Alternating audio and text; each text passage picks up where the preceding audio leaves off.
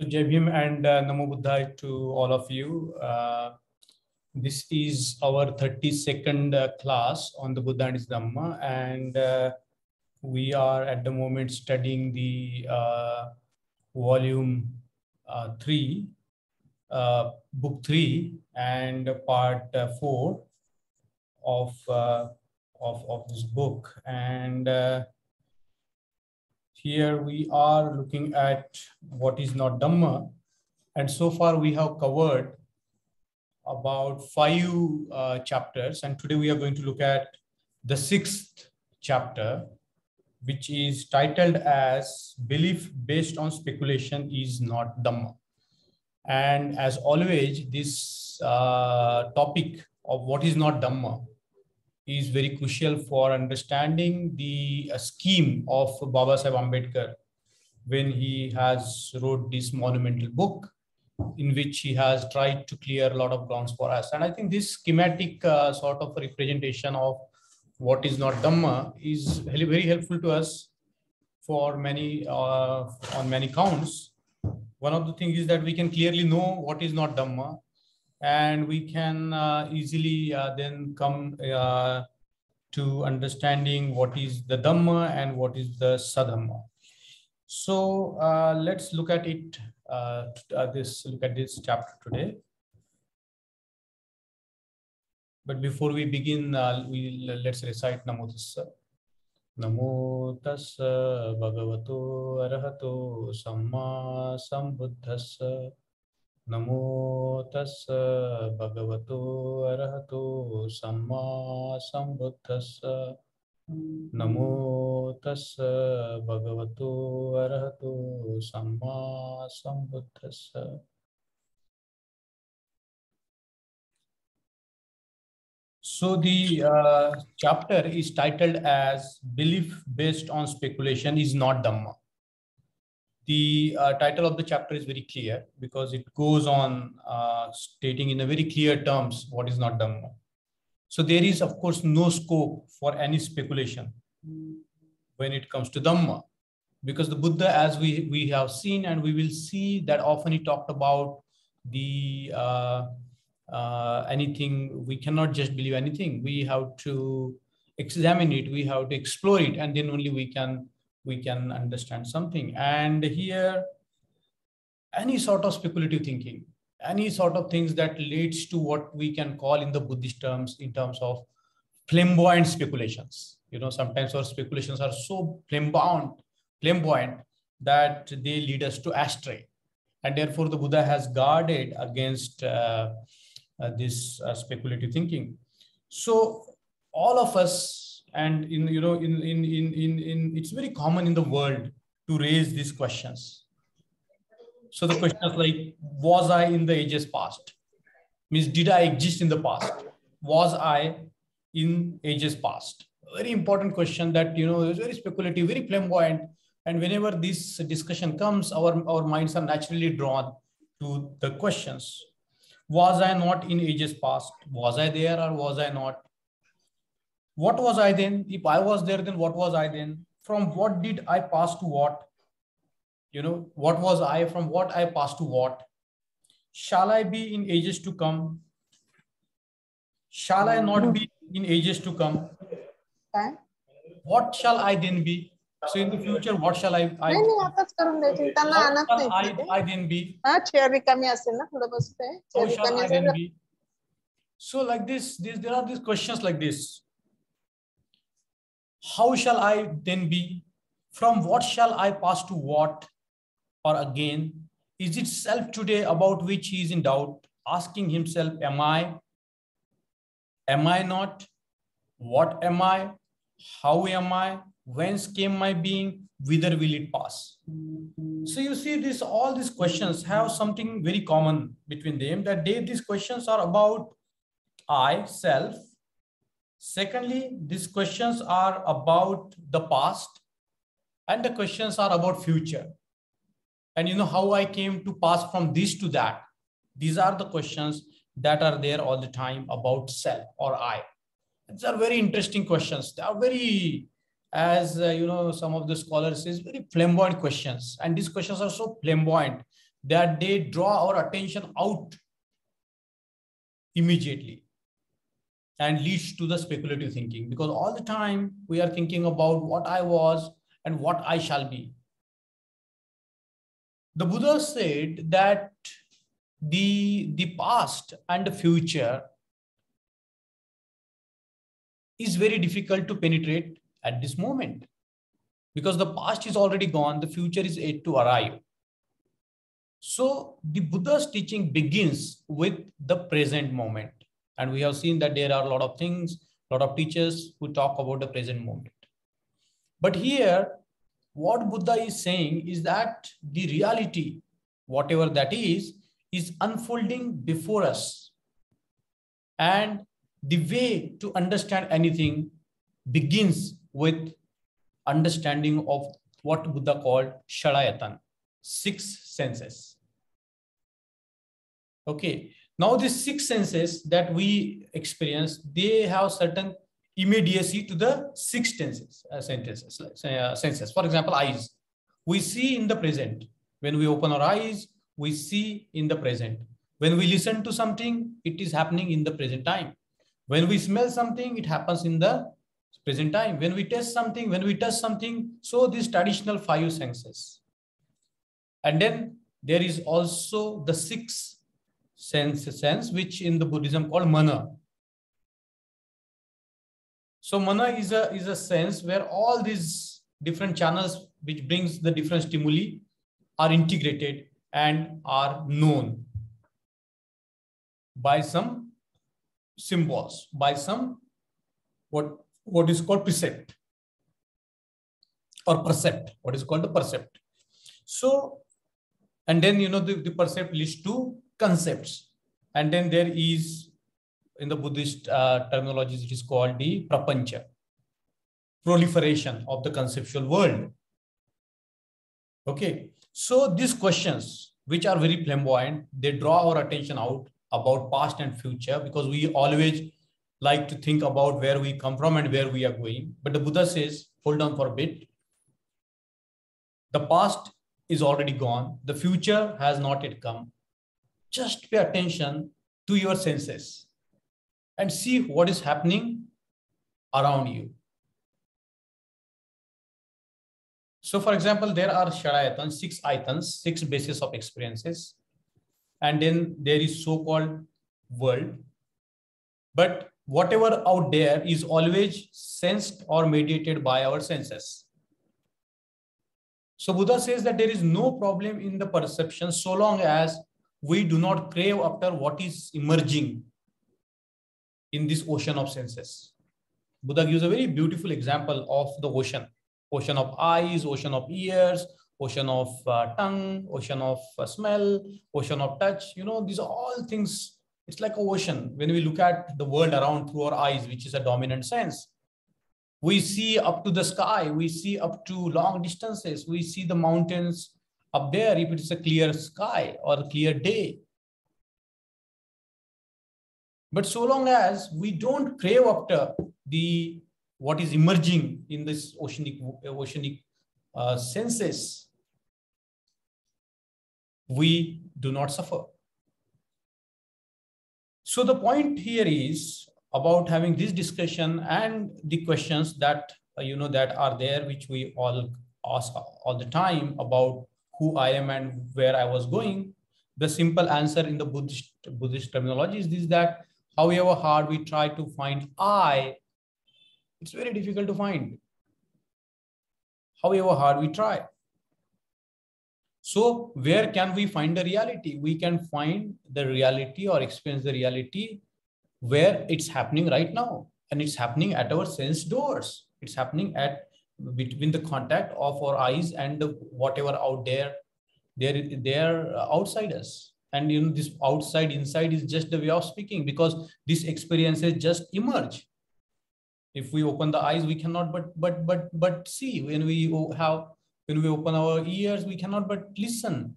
When we touch something, we cannot but feel that touch. When we have a consciousness, it cannot but think of certain objects. The man cannot stand without thinking about certain objects, both internal objects and external objects. So these are the questions that were there and very speculative in nature. Instead of that, Buddha would teach us to cut through the speculation and be aware of what is happening right now with you. Then as regard the universe, various questions were raised. Some of them were as follows. How was the universe created? Very interesting questions. We all like to think about it, speculate about it. How was the universe created? Is it everlasting? Is it going to last forever? So these questions have been answered by some of the speculative philosophies of the time, saying that everything was created by Brahma. Others said it was created by Prajapati. And we know that all religions speculate about these questions. They all have what is called the story of Genesis, as to how the world came into existence. The Bible has it, the Quran has it, and all the religions have it. Answer to the second question, some said it was everlasting. Some said the question is, or this everlasting. Others said it was not. Some said it was finite. Others said it was finite. So you see, there are all these speculative views about what is called the about the universe. How was the universe created?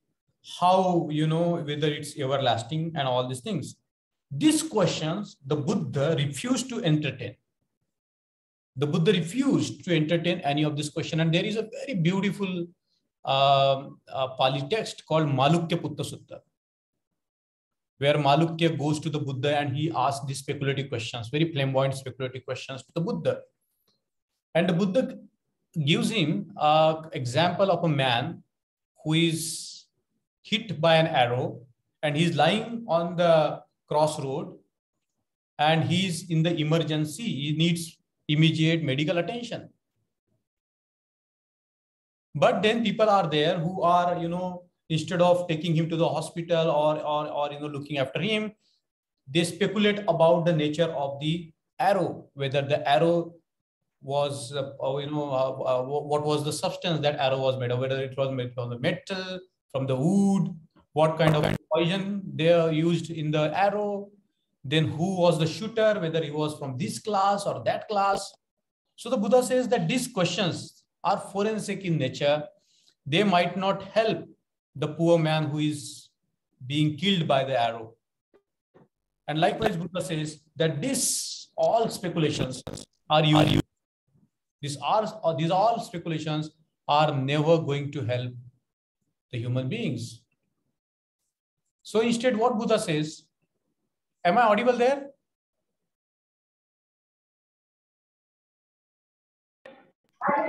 Yes, you are audible. Yes.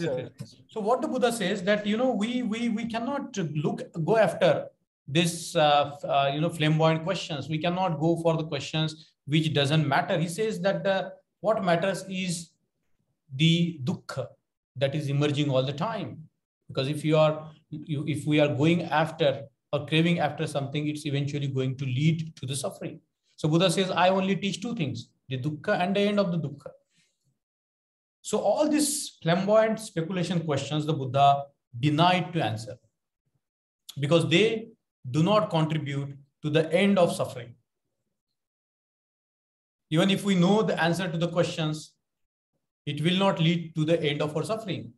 For example, there are now a lot of theories coming about the universe. There are more complex theories, there are more mathematical theories and so on and so forth, but they don't eventually lead to eradicate human suffering. And Buddha said these are wrong questions. And in Pali, there are very good sentences about it. But here, Baba Sahib Ambedkar has translated it very beautifully in the verse number 6. These questions the Buddha refused to entertain. He said that they could only be asked and entertained by wrong-headed people. These questions can only be asked and entertained by the wrong-headed people. So if we are doing physics, if we are doing chemistry, if we are doing any astrophysics, these questions might be useful about the origin of universe, how it was created. But when it comes to a domain of eradicating the human suffering, these questions have no consequence. And in the 7th verse, to answer these questions required omniscience, which nobody had. And the 8th verse is very interesting. He said that he was not omniscient enough to answer these questions. Now people will think that, the Buddha was omniscient or not, because this is a question. This question is asked in Million Prashna, whether the Buddha was omniscient. So of course, Buddha knew what was to be known. Of course, the Buddha knew what was to be known in terms of eradicating the suffering of the humanity. And there is a very beautiful sutta in Buddhism called Simpasa Sutta, where the Buddha picks up the handful of the leaves from the forest and he asks the monks whether the leaves in his hands are more or the leaves in the forest. And the Bhikkhu says that the leaves in his hands are more, are less than compared to the leaves in the forest. So he says that whatever you need are just these leaves. You don't need forest. And what is this? What are these leaves? The Four Noble Truths.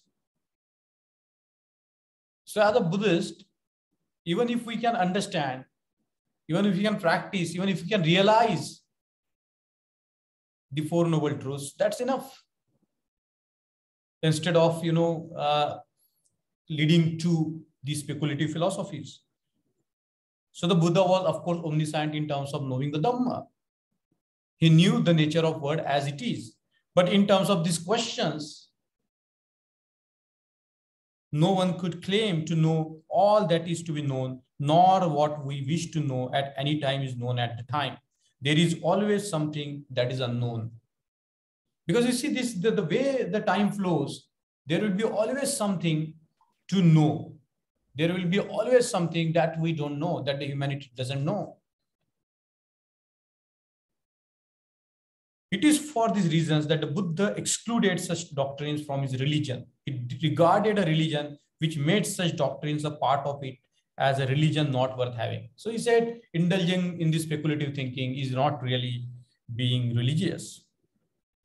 And the part 2 more or less goes into the same things, the same questions. The doctrines with which the contemporaries of the Buddha had made the basis of the religion were concerned with self and the origin of the universe. So only 2 questions, self and the origin of the universe. They raised certain questions about the self. They asked, was I in ages past? Was I not in ages past? What was I then? From what did I pass to what? Shall I be in ages to come? Shall I not be in ages to come? What shall I then be? How shall I then be? From what shall I pass to what? Or again, is it self today which he is in doubt, asking himself, am I not? What am I? How am I? Whence came my being? Whither will it pass? So these questions, the Buddha told that they are asked by the wrong-headed people. They don't contribute to the end of suffering of the people, of the human beings. Others raised the questions regarding the origin of the universe. Some said it was created by Brahma. Others said it was created by Prajapati sacrificing himself. Then there were other teachers had other questions to raise. The word is everlasting. Some of them said that the word is everlasting. The word is not everlasting. Some said the word is not everlasting. Some said the world is infinite. Some said the world is finite. The body is the life. Some said the body is life. The body is the one thing and the life another. Then truth finder exists after death. Tathagata exists after death. A truth finder does not exist after death. He both exists and does not exist after death. He neither exists nor does not exist after death. Now this last set of 4 is called in Buddhism tetralemma. And then we have seen that the philosophers like Nagarjuna and all, they have gone into the depth of these questions and proving that, these things cannot be established. Coming to the conclusion that there is nothing to hold on to. They talked about sunya, emptiness, striping everything of this speculative thinking. The Buddha realized that there is nothing to speculate about. There is no atta, so there is nothing to speculate about atta. because Buddha realized that it's, there is, it's anatta. And as a consequence, the Buddha realized paticca samutpad. He realized the interconnectedness of everything. And therefore, these questions didn't matter. These questions were just in the realm of speculation. So the Buddhist philosopher afterwards have gone into this, what is called the tetralemma. It exists. The tetralemma goes like this. The first lemma goes like this. It exists. It doesn't exist. It both exists and does not exist. It neither exists nor does not exist. And so when this was applied to anything in the world, it concluded into absurdity. And there are a number of examples if you are interested. If we want to study it further, there is Nagarjuna's text where he talks about, this insufficiency of these questions to understand anything in the world. So these were the questions which the Buddha said could be asked by wrong-headed persons. So the Buddha said that these are the questions which can only be asked by the wrong-headed person, and that was the Buddha's take on this. Now, there are three reasons why the Buddha condemned these religious theories. The first, there was no reason to make them part of religion. Why we should make these theories the part of the religion? This origin of the universe and all this thing can be the part of the so-called domain of science, where the scientists are doing their best to understand the world. Why it should be, why all the religions should try to explain the origin of the world. Every religion is trying to explain the origin of the world, how the world came into being. There is a controversy in the biblical way of thinking, because the Bible doesn't believe in evolution. It believes in creation. And there is a lot of controversy always goes on in the American schools about whether the evolution should be taught or the biblical version of the creation should be taught. Same thing is happening in our country today, that the people are trying to bring religion in the domain of science, trying to say that India had plastic surgery and the aeroplanes were flying in the air and whatnot. Now, how this can be the domain of the religion? And I think this is a very important question. So we also as a Buddhist should be very wary of this as to what is the purpose of a religion. The purpose of a religion is to understand the suffering and end the suffering. Full stop. We Buddhists doesn't have to go into speculative thinking. Let the people do their job. If some of us are interested in science, they can very well pursue this question. But they cannot be the part of the religion. And if the religions are trying to encroach upon those territories of science, then it's not healthy. It is always going to lead to more and more and more and more speculative thinking.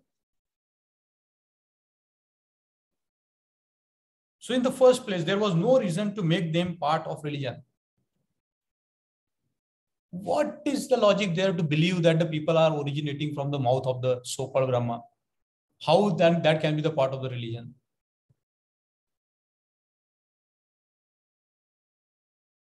So these questions, speculative questions, have no scope in the religion as such.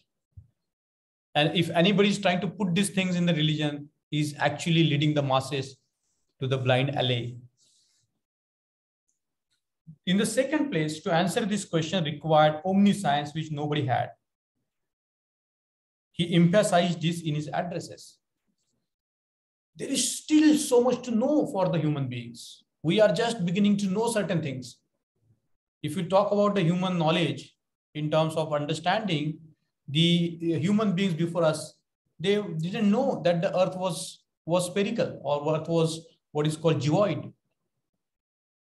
They thought that the earth was flat. They thought that the sky is just a few miles away from the earth. But now when the science is advancing in this area, we know that this earth is just a tiny speck in the universe, not even a tiny speck, the speck of a speck in the universe. There were a lot of speculations about where the human beings have come from. And the evolutionary theories have proved beyond doubt that we have evolved. We were just never dropped from certain heaven. And there is a conclusive evidence-based theory which proves that the evolution is true. Buddha never believed in any creationism. He said that there cannot be a creator God. And the Buddha explained that with the logic. The Buddha talked about the immeasurability of time because, Buddha understood through his logic that the time cannot be measured just like that. The Buddha found that this conceptual world is relative. What is true here might not be true there. What is true right now might not be true in another context. I can be hungry at this moment, next moment, I cannot be hungry. So the point is that to answer these questions required omniscience, which nobody had.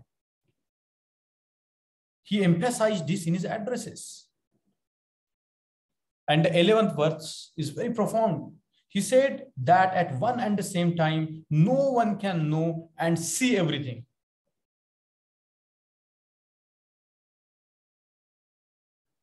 One cannot know and see everything. It's not possible to see everything. It's not possible to know everything. He emphasized knowledge is never final. You see, that's a very, very, very interesting. See, all the religion tend to go towards certain ideal form that's already there and we have to attain it. As if the goal is certain, as if the goal of the humanity is certain, definite, it's going to lead to the hell or heaven. The Buddha says no. The first doctrine the Buddha taught is anicca. Not always so. We don't know what is going to happen. We don't know what kind of the world is going to be there. We don't know. We are not certain. And this quest for certainty is always there because it gives some kind of a satisfaction to human beings that we always try to crave for some certainty. But the Buddha said, no, the world is uncertain. We don't know what is there out. We don't know what kind of the world there will be. Nobody knows. Nobody knew that we will be entering in a world which will be dominated by so much of a social media and the consciousness that it leads to.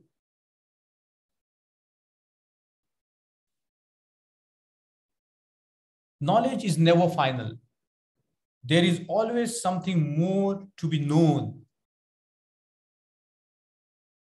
The third argument against these theories was that they were merely speculative. They are not verified, nor are they verifiable. It's very profound. Some of the things, like for example, Atma or Atta.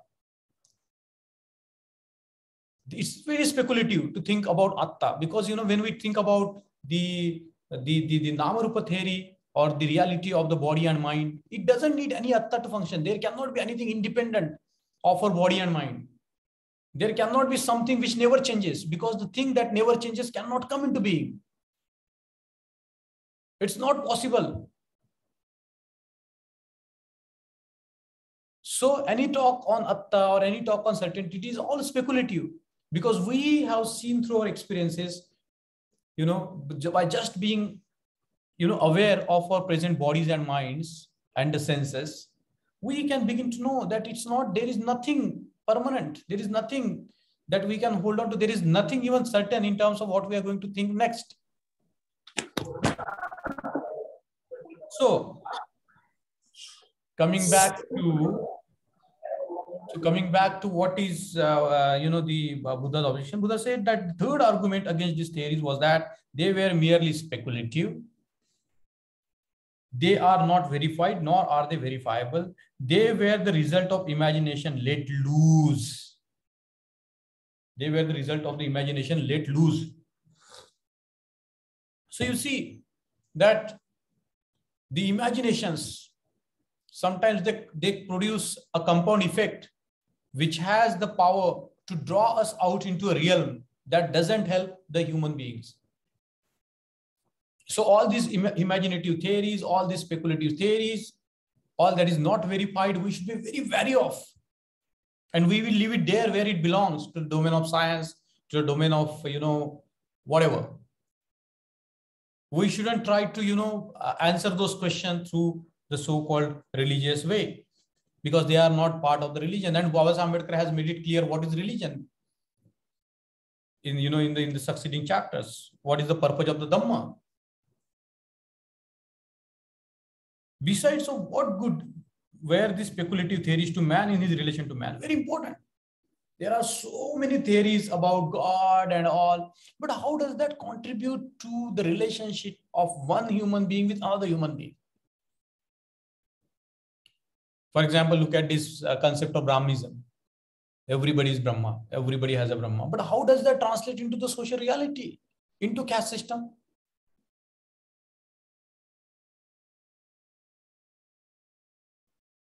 God is all merciful. We are all sons and daughters of the God. What happens in the world? The people kill each other in the name of the religion. So these speculative theories, what good they do to the human beings? Nothing. They don't have any say on how one human being should relate with another human being. And of course, the 15th verse hits at where it should be hit. The Buddha did not believe that the world was created. He believed that the world had evolved and it's going to get evolved. It's not going to remain where it is. The world is going to undergo evolution. It is going to transform. It is going to change. It is going to manifest into all different forms. We don't know. We cannot speculate. And this speculation is not going to help the suffering that we experience today. So looking at this particular chapter 6, which Baba Ambedkar titled it as "Belief based on speculation is not Dhamma." So anything that is not based on the fact of suffering and the removal of suffering, and how that suffering comes into being, how that suffering arises, and what are the ways to end the suffering, what is the path to end the suffering. That is the purpose of the Dhamma. Nothing else. So the Buddha, in so many Pali suttas, has not entertained any speculative thinking. He has not entertained the speculative thinking of Vachchagotta. He has not entertained the speculative thinking of Malukyaputta. He called them Mogapurisa. He said, these are not the questions that I told you that I will answer. There is a story of one of the Buddha's disciple who wanted to indulge into speculation, and he couldn't find the answer to the questions like, what is the end of the world? What is the beginning of the world? So he went to the Buddha and said, you are not answering this question. The Buddha asked him, stupid man, did I ever claim that I will answer these questions?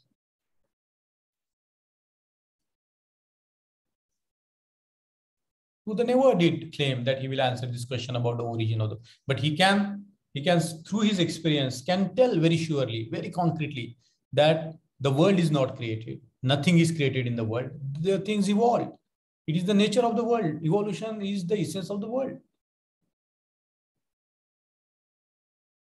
They evolve and devolve. These cyclic things going on all the time. Sankhara.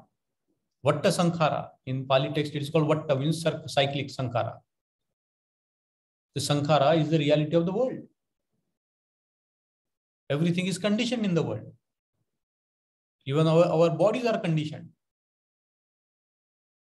They arise because of the fact of Idapachayata, the causes and conditions. And even those causes and conditions are impermanent. So we are living in a cyclic world which arises and passes away. In our own sensual experiences, which we see that all the time certain things are arising and passing away. Once they arise and pass away, there is a calmness. Then again the things arise and pass away. Just like that, dukkha arises and passes away. But we are so much conditioned by this ignorance that the dukkha arises all the time, and we don't realize the possibilities of the end of suffering. So I think the way Baba Ambedkar has structured this part 4 in terms of what is not Dhamma, in terms of the various chapters. And today we looked at the chapter number 6, which looks very ordinary from the beginning, from the face of it. But if we go deeply into it, if we try to study it, we begin to see the value of it. We begin to see that, why the Buddha avoided the speculative thinking, speculative questions, speculative philosophies, and too much of an imaginative thinking. So with this, I will just stop here and open up the class for the discussion.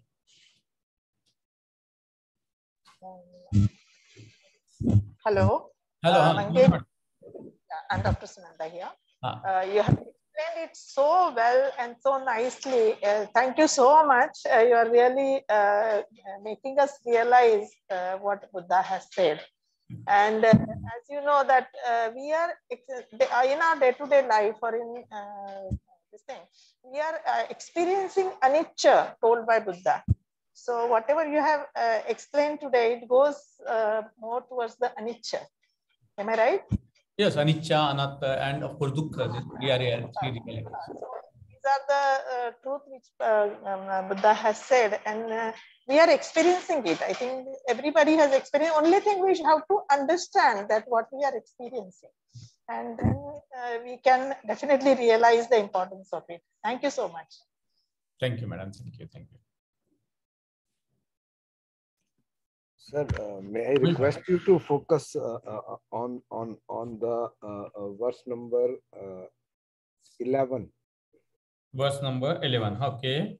Yeah, and I think and you have related the word 6 sentences. And 6 senses. 6 senses. Yeah. 6 senses. Sadhyata, something like sadhyata. Can we relate it? Means Buddha has said that it is not possible to answer to these questions. Means not possible means no use. And yes. For this answer of Buddha, it's of no use, have a concrete ground on which this verse has been told. And that means I am confused with these words and 11 verse number. This 11, no, he said that at one and the same time, no one can know and see everything. So you see, the act of knowing begins with act of seeing, right? Right, sir. So we have to enter into the domain of theory of knowledge, which the Buddhist philosopher has gone into. This is called the epistemology in the philosophical terms, but we will not go into that. What is the nature of knowing? How do we know something?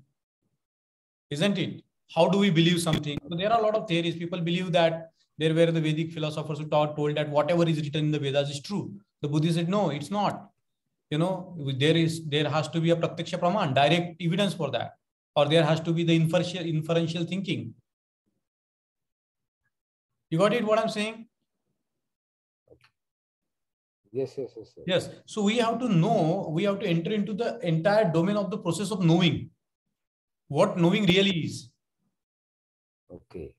So the Buddha said, whatever is out there is always mediated by your 6 senses. Whatever there is. So for example, just to give an example of the so-called electromagnetic spectrum. Okay. Our eyes are only limited to experience the VIBGOR part of the entire electromagnetic spectrum. We cannot sense the X-rays part of it. or the ultraviolet ray is part of it. You see what I'm saying? Or the radio frequencies of it. Yeah, perfect. Those are like light kind of thing that we can hear only 20 dB to 2000 dB, and beyond that, those sounds are not audible to us. That's true. Although they are present. Yes, but through the maybe the improved instruments, you can know even at the level of the atom what's happening there. So that's the inferential thinking, isn't it, based on the evidences? Okay, sir. Okay, so what Baba Ambedkar is saying effectively in the verse number 11, if we read it carefully, and I'm going to read it again. He said that at one and the same time, what Baba Ambedkar puts it here. He said that at one and the same time, no one can know and see everything. Yes. Very profound. Knowledge is never final. There is always something more to be known. Even for the Buddha, there is always new experiences which are unfolding. The Buddha doesn't mean that he has attained to some kind of a plateaued mental state where everything is stopped. Yeah, beautiful. The Buddha experienced the same world that we experience, except that the Buddha has no craving for the world. And therefore, the Buddha doesn't suffer. I'm putting it very simply, but you can get the gist of what I'm saying. Yeah, great, sir. Perfect. Now I got it.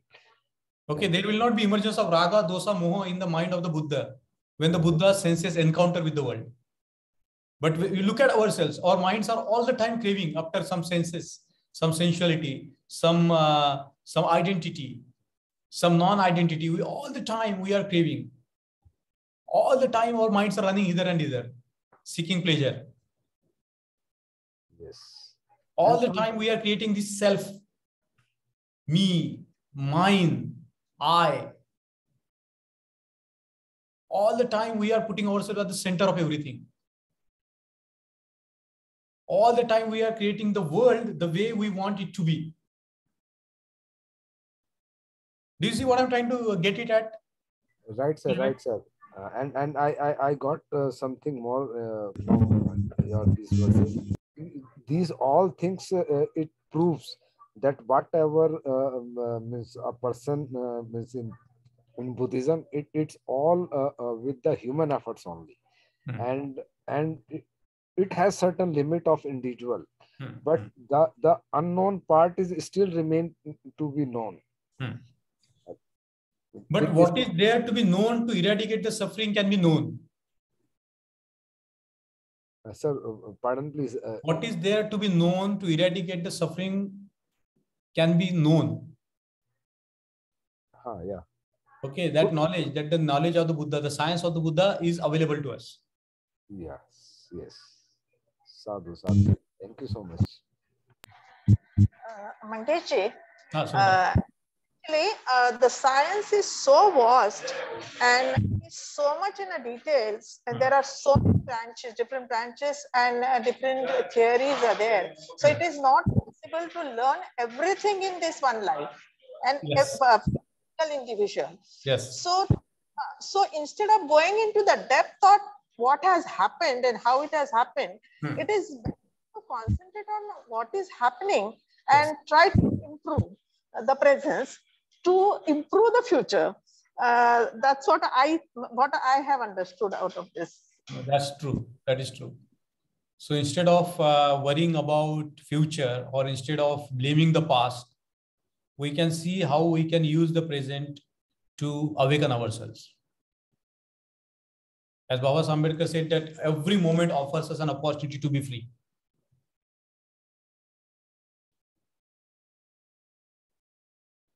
Very true. Very true. So anything else? Anything from anybody? Alka, madam. Yeah, ignorance causes suffering. Yes.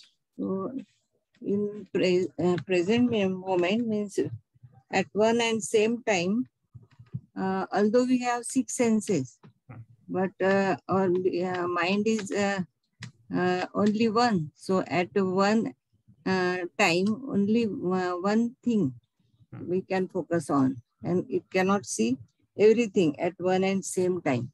You got it. So it causes ignorance sometimes. Yeah, right. And because of this ignorance, this consciousness and suffering causes. Yeah, very right. Because the characteristic of the mind is to hold on to one object at a time. Yeah. But it happens so fast that we feel that, you know, the whole entire concept. But the mind has a capacity to only hold, it can only be aware of one object at one time. At one, yeah.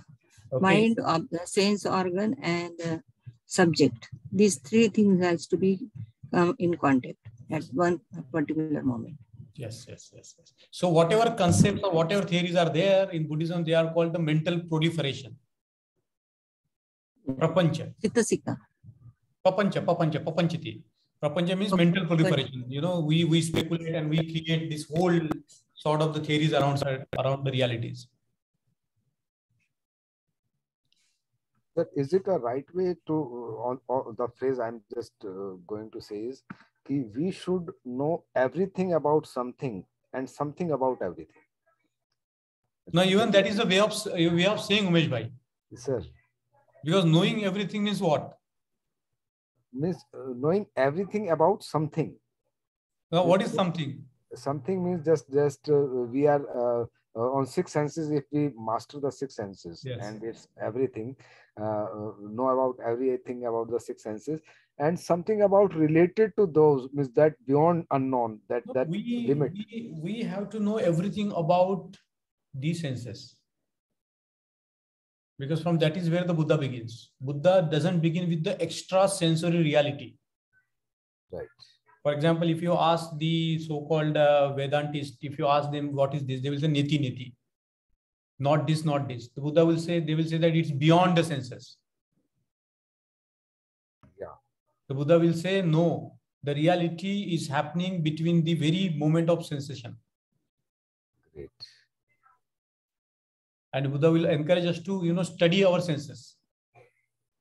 And this makes the difference between them and us. This makes a hell lot of a difference between anybody and us. Yes, sir. True, sir. I think we have to be very attentive and gain maximum knowledge to avoid ignorance. Yes. That's the thing. But in Buddhism, avidya is about the knowledge of the 4 noble truths. Please don't underestimate the power of the 4 noble truths. The important 4 noble truths are the thing which are very important. Everything is depend on that. Our suffering, whatever happens. That's a beautiful framework that the Buddha gave. And today's lesson also we should not ignore. Knowledge is never final. Yes, and therefore we should be very humble. Yes, sir. We should not. We should have right view. Yes. Very true, very true. So right view is the key to remove avidya. Yes. See, there is a lot, you know, these are just classes. We are just discussing, and, you know, this is a lifelong study. This is not just for, you know, when we study today and forget tomorrow. It's a lifelong quest to understand and to know more about ourselves, to remove our suffering, to work on our sufferings. But these lectures are really motivating lectures, and which are giving us a lot of knowledge, which we must have ignored if this lecture would have been there. Right. And thank you, Sunanda madam. So should we conclude here for today? Sir, thank you so much. Thank you so much for joining in today, and I will post it.